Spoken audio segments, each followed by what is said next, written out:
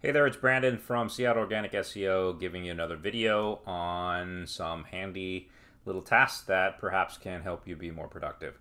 Today we're exploring the issue of basically menus in Google Docs. So it's very similar to that problem that we've shared in our other video with Microsoft Word. You can see up top there is no menu. What can I do? I have no idea. Maybe I want all these menu options to come up, or the toolbar, which is what it's called. And so it's very, very simple. All you have to do is literally do the, press down on the Control plus Shift and the F key. If you do all of those simultaneously, guess what?